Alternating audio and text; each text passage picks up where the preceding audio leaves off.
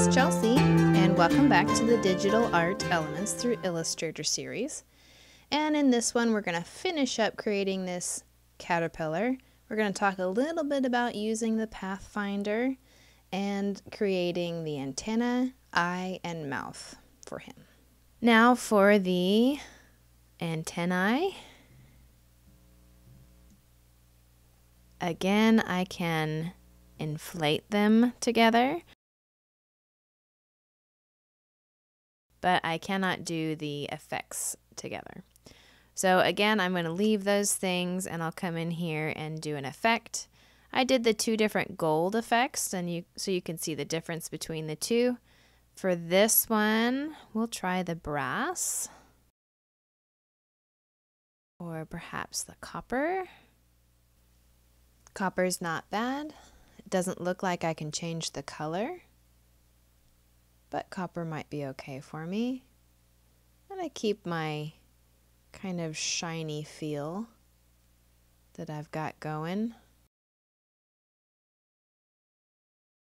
I think I'll do this one. If for some reason your material properties don't show up, you may have to select only one of them and then they'll show up for you. In order to make this look like it is on my caterpillar, I'm going to move this antennae to the back.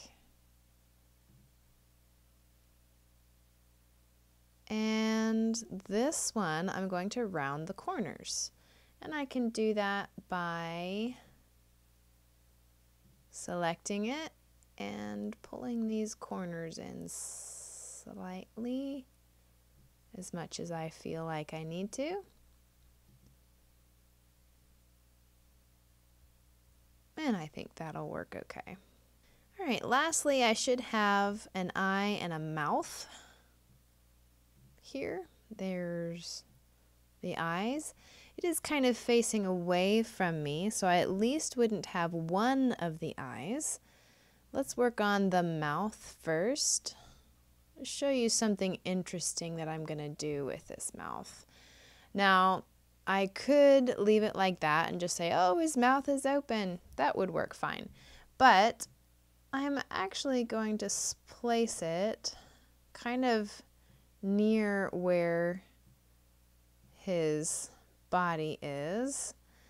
And I'm going to go to my Pathfinder and select minus front. Now it looks like his mouth is actually open and it has this kind of interesting cutout. And for the fun of it, if you wanted to see, I could,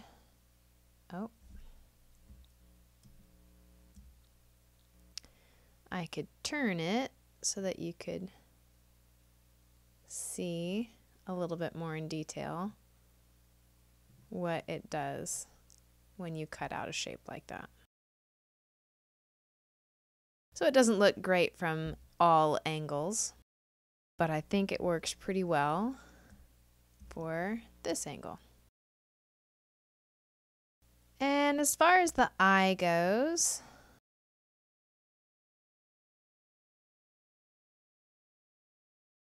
I'll place it on there and bring it to the front. Just going to do something really simple. We'll inflate it and leave it pretty low. I'll create a ellipse so that it looks like he's got an eyeball. I can hold shift if I want it to be perfect, or if I feel like it needs to be an oval, I could do that too. Switching to the move tool.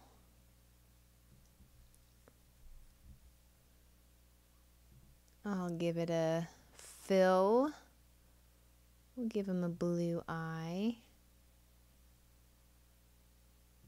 And if I inflate that as well, it kind of gives you a little bit of a hint, which works for me. Okay, I have my organic shape finished. The last thing that I'm going to do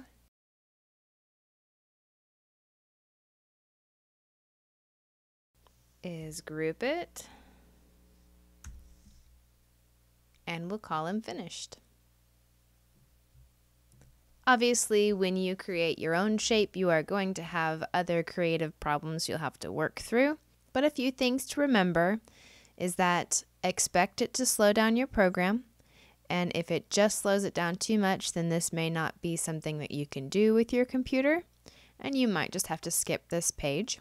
If some of the effects don't seem to be showing up in your 3D and materials panel, then you may have to only have one shape selected, since many of the options don't show up when you have more than one shape selected. So have some fun playing around with the 3D and materials panel, and I'll see you in the next video.